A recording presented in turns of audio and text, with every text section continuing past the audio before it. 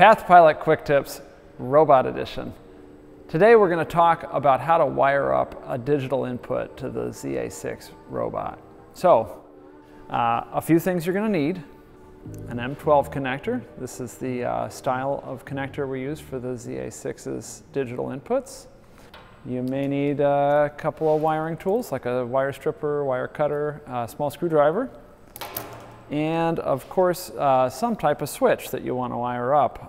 But this could be a proximity sensor, it could be a toggle switch, a push button, could be a light curtain, could be a safety switch of some other kind. We're just going to show you today how to connect the wires to the appropriate pins and then how to check your work. This push button actually happens to be a push button from our ZA6 robot electrical cabinet. It's just a spare that I had lying on the shelf. And these industrial push buttons are really cool. They have a universal push button. It goes into a contact block. If you're not familiar with this style, they're really neat. You can get contact blocks that are normally open, meaning if you haven't pressed down the button, there's no connection. The connection happens when you press the button. Or you can get contact blocks that are normally closed. These just snap in the back here like so, which is kind of neat. Now this same switch, I've got a normally open contact block and a normally closed contact block on the same switch. I think that's pretty cool. And then the really neat thing, not that this video happens to be about contact blocks, is that you can get little LED modules, so we can make the button light up.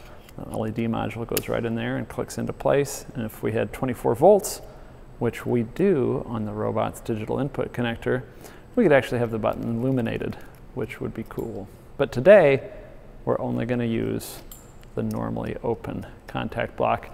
So all we're going to do today is strip back these two wires, and I'm going to go ahead and wire them up into two of the pins on this connector, but which two, right? So this is the documentation for the ZA6 robot. It's all online. If you don't already own a robot, you can still come check this out. The nicest thing about it is the search tool is great. So I'm just going to search for schematic, and we'll see what pops up. Electrical schematic, first result. That's great. We have two versions on here. I'm going to choose the most recent. And I'm just going to look here for the inputs and the outputs. So here we go.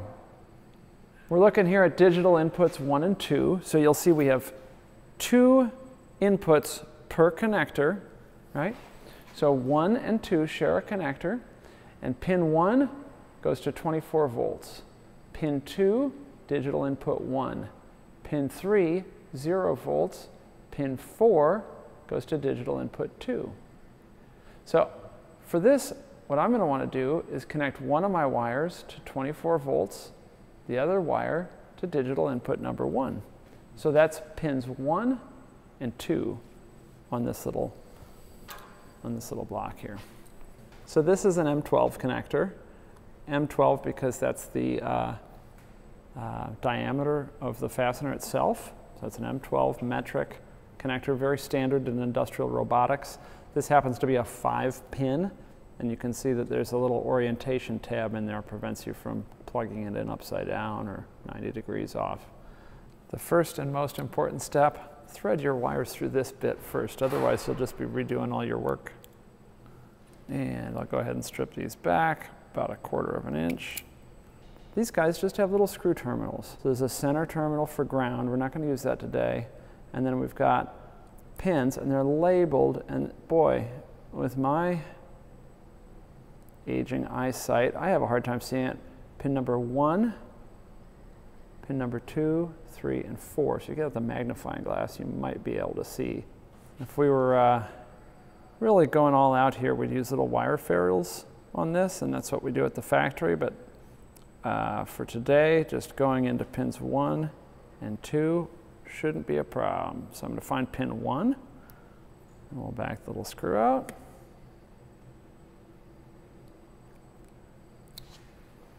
And pin 2.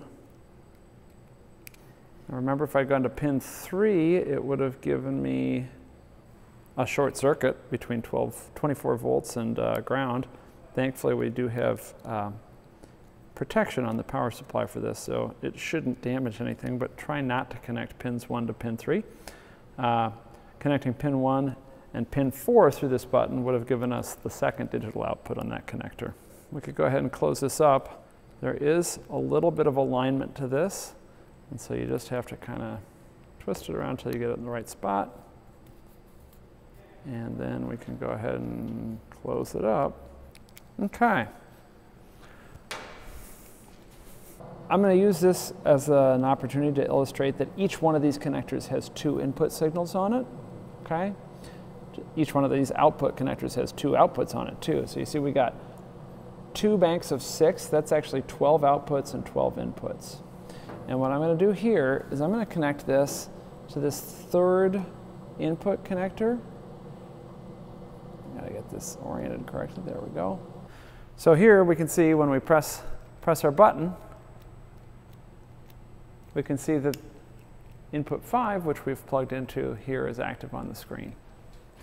So, real quickly, just to demonstrate what we can do with this, I'm going to name this button, and then we will quickly write a program here that that uses this. Okay, so I'll do a new program, and we will jog the machine a little bit.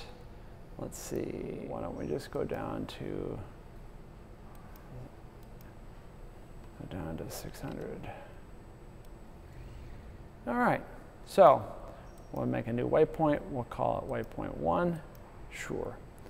And I'm going to go ahead and say I want to add a move to that waypoint, and I want to move, add a move to all zeros. Save that, and so now button example. So now we have a program that will move. Let me just turn up the speed on this. We have a program now that moves between the all zeros waypoint or the home position and this waypoint that I just taught it. Doesn't do much with the button yet though, does it? And we'll go ahead in here into our wait screen, and we will wait for our button input to go high. And we'll add that to the program. So what this program now will do, and let's see, we'll move to the all zeros waypoint, then we'll wait for the button, and then we'll move to the second waypoint. So here we are, the robot's not moving. We take our button, and the robot moves. Waiting for the button. So to recap, I showed you today how to wire up one of our digital inputs on the ZA6 robot, how to find the schematic, how to read the schematic, what pins to connect the inputs to. Should work for anything that acts like a switch, so a proximity sensor. If you've got a 24-volt proximity sensor, you can use the 24-volt supply on the input. Obviously, any switch, button, toggle, read switch should work just fine for it.